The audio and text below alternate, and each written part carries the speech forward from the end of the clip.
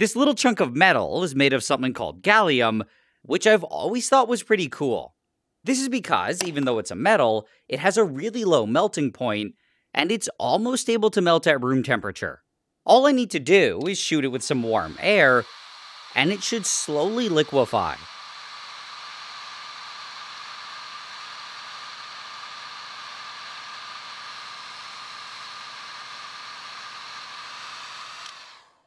What I have now looks a lot like mercury, except unlike mercury, it really likes sticking to glass. It also has a very different and unique reaction when it's added to aluminum.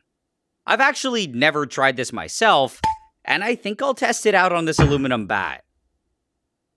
To get started, the first thing I'll do is sand it a bit, and then I'll glue a small piece of plastic to it.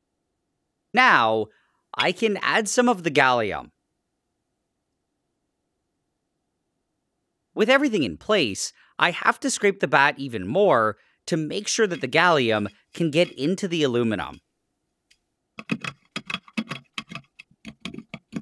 However, I think I ended up pushing a bit too hard.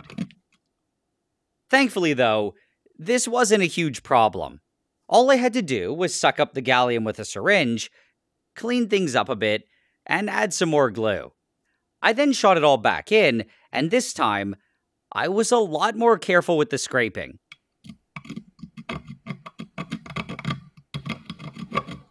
But either way, I was basically done, and all I had to do was wait.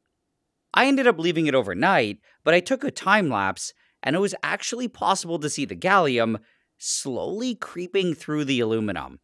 I think most of it, though, had just fallen into the bat, and only a small amount was actually getting into the aluminum.